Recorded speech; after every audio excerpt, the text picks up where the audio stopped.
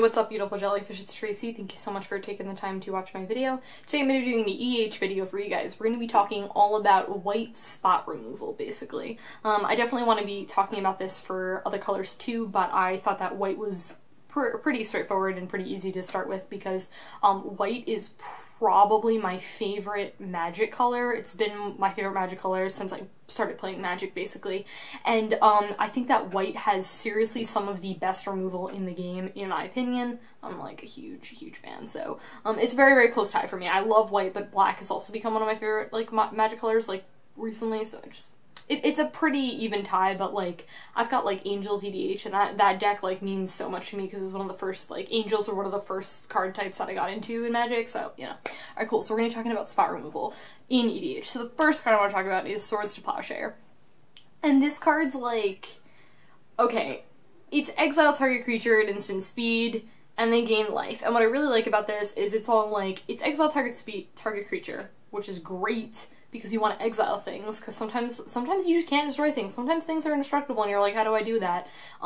Really, really good. They don't have to be attacking or anything, which to condemn, which we'll talk about in a little bit. But like, you're all just like, exile it, yo, whatever, and then it's all like, you gain a bit of life, and you don't really care about that because you're getting rid of something like super, super scary, like Ulamog, or Kozilek, or like some other really big thing that you like can't even deal with. So yeah, Swords to Plowshare is super great. Cool. The next card is Path to Exile. If you have a little bit of money to spend and you're like, hey, I want a really good removal card, I would definitely recommend Path, which is like really good in like, I totally lost something I was gonna say. But Path is really good because, oh yeah, it's really good in EDH because like you give them a lands, which you probably don't even really care about because you're playing EDH and people just run a lot of mana ramp and mana rocks and things like that, so you're all just like, yeah, I'll give you another land, I don't really care at that point, so. Path to Exile is really good.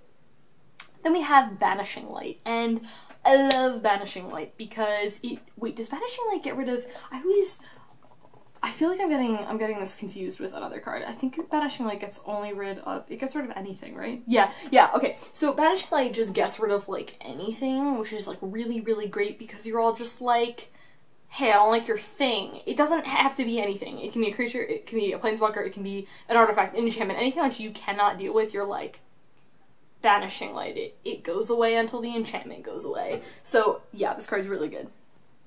Then we're going to talk about Council's Judgement.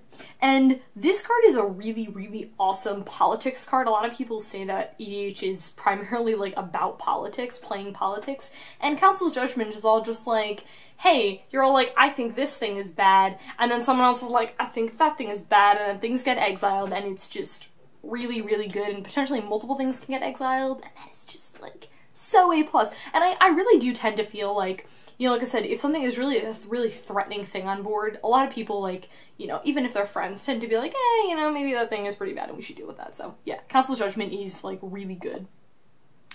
Okay, cool. Then we have Condemn, and I actually just talked about Condemn in my blue-white control list, which will be up at some point.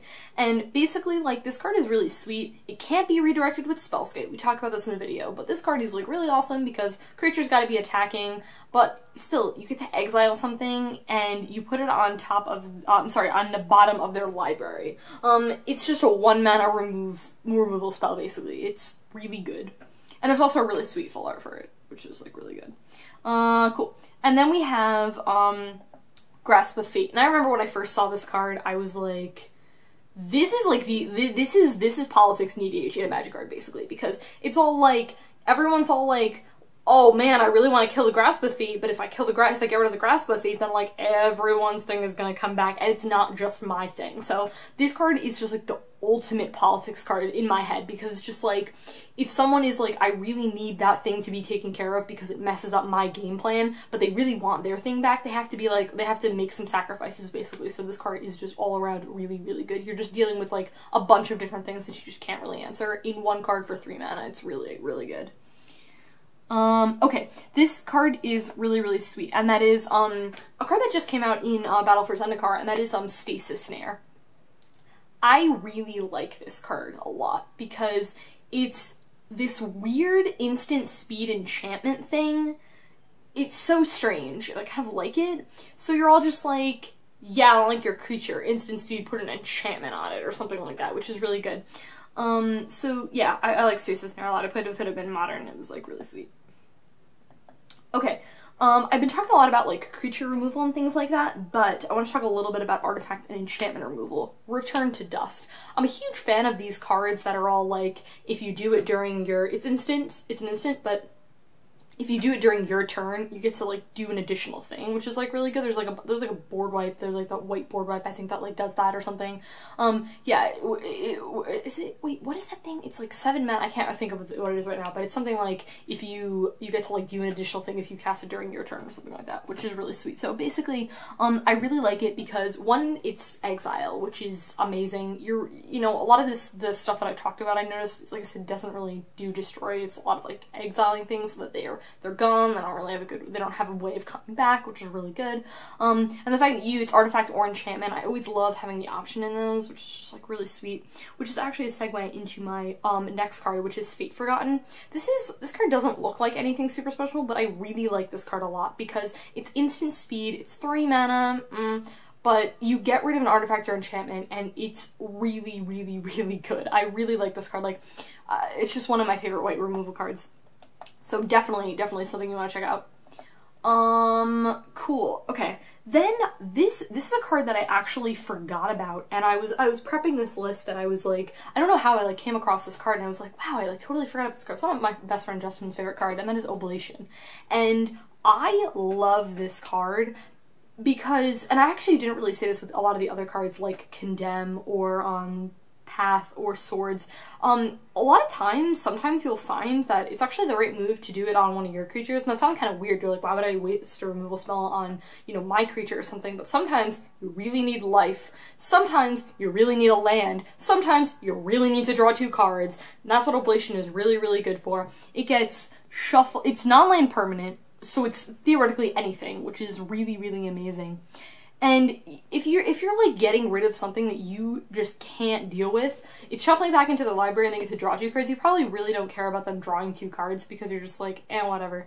You have 2 cards, but I got rid of your super scary thing. So Oblation is really, really good.